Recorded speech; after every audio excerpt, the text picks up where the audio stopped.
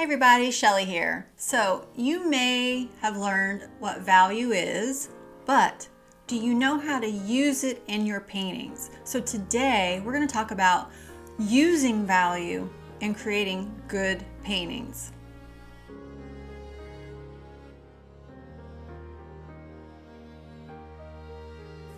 So simply put, value is how light or dark a hue or a color is. Here's a look at a value scale that groups the values in lights, halftones or midtones as I like to call them, and dark values. This can be very helpful when trying to simplify a reference image. You can see here I've converted my reference image to black and white, and I'm comparing the value scale to the colors I've selected to mix on my paint palette. Another good tip is to take a photo of your paint palette, convert it to a black and white image, and then see that it matches the image that you have here.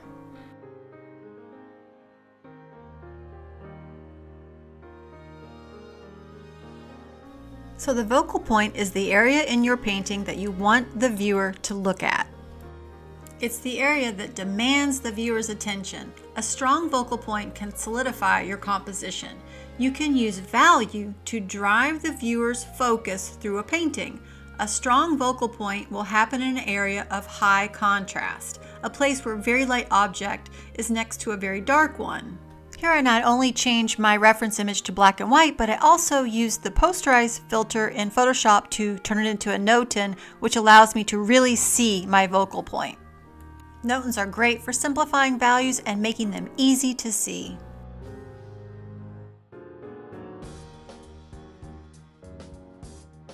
Let's take a look at this simple ball with one light source to better understand how value creates volume. You could simplify this image into a 4-value Newton, but let's take a closer look. One of the lightest values will be the center light area. If this were a face, it would be the part of the face that has the most direct light hitting it. Next, you see the highlight. For instance, if this were a portrait, it would be on the tip of the nose to one side. Keeping things simple, next would be the form shadow. This is the part of the object that has no light hitting it. It is in shadow. The cast shadow in this scenario is usually the darkest part of the image, and it is created because the object is blocking light to the surface. For instance, the nose usually has a cast shadow just below the nostril area. Now digging in a little deeper, the terminator line is where the form is turning into shadow, and in colored portraits this is often the most saturated area on the face. You'll want to look for the reflected light, which is going to bounce off of surfaces onto your form. It will lighten the shadow area, and here's a tip for you. Beginner painters often paint reflected light in too light of a value. So that's how value creates volume and form, and here's what happens without it. Your images will be flat. So before I start painting, I like to look at my image, my reference image in the Newton form, and really understand where my values lie, and then I'll look at it as a black and white version, and I'll have those images set up next to my painting reference so that I can make sure my values are staying controlled. Now, looking at painting this nose, you can see how it's so important to understand the way the light hits the face, the way that the nose turns away from the light, and where the highlight is on that right side of the tip of the nose. This really allows the viewer to feel the volume and the 3D effect of the nose on the face without creating those value, form, shadow areas, taking the 4 values, the center light, the highlight, the mid value, the form, shadow, and turning it into this nose.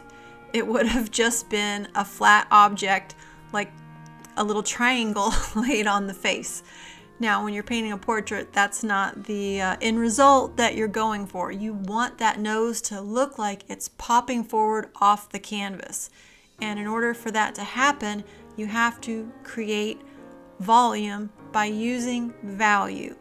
Now, it can get tricky when you're painting in color. That's why I like to group my palette in my light value group, my mid value group, and my dark value group. So when I'm trying to create form and volume, then I know I have to select from this area or that area depending on whether I need a dark, middle, or light value, or if I need a highlight. So here's a look at the finished portrait. I feel like she has good volume and lots of 3D effects happening here.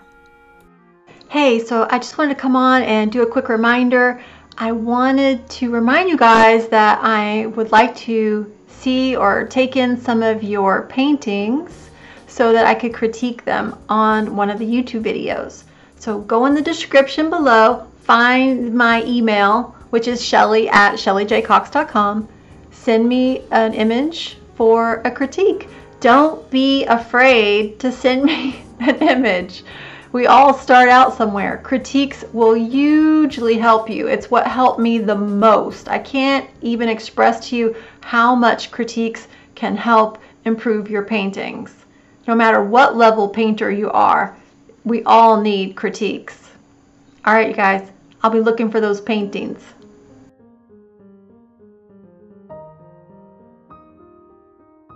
So the thing to understand here, using value to create depth, as objects move further away from the viewer, the values have less contrast.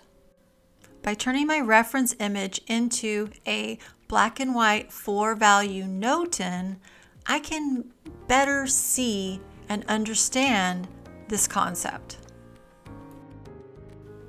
Now this reference image has some really great depth to it, but let's turn it into a black and white image, and you can see how there's still good depth there, but you don't quite understand the values. So when I hit it into a Newton, I can really see there's just 4 values, and I know exactly where they need to be in order to create this great depth that the original reference image is showing us. Here's another really great image with a lot of depth to it. But let's explore the Newton. And again, you can more easily understand in your painting where you need to put your light value, your mid value, your dark value. And this image really drives home the concept of the further away things are, the less contrast you have. I mean, look at all that sharp contrast right in the front here. The dark pants next to that whitish blanket and rock. And then it just gets a little bit lighter and less contrasty off in the distance. And it's always great to use a Newton or a black and white reference image to create a one color underpainting. And this is really helpful if you're just learning to understand how to use value in creating your portraits and really pushing the 3D effect and getting that volume and creating depth. So you can paint your underpainting with one color, as you see me doing here, and then once it's dry to the touch, you can go right back on top of it with your color. So you no longer have to worry about value because you're going to match the colors on your paint palette to the area you're laying down. And the underpainting is dry, so for instance, if you lay down a color on an area and it's too light or it's too dark, you just wipe it away and you revisit the palette. If you need to get a darker color or a lighter color, you do that and lay it down, and then you'll know the value is correct because it's matching the value map that is underneath. And it's just going to allow you to focus on color by itself. And when you did the underpainting, you were allowed to focus on just the values and the composition. And then here you can see the finished underpainting. And then once it was dry, I went ahead and I painted color right on top of it. And here's the final resulting portrait.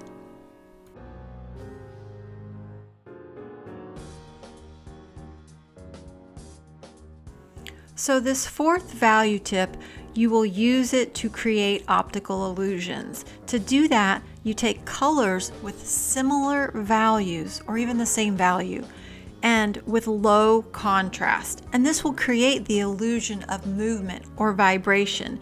These images were created by Agnes Martin. She understood this concept and used it very, very well.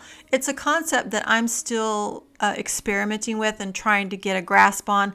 I'm thinking about using it more in clothing or backgrounds to create movement, and that's just something that you should play around with and learn to create your own optical illusion using value.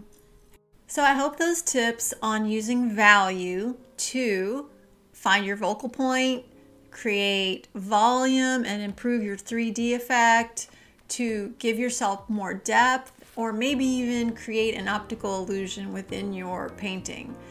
Use those tips and I think your paintings might just show some improvement. I know mine did. Once I really understood how to use value in my paintings, it made all the difference. So I appreciate you guys watching, and I will see you in the next one.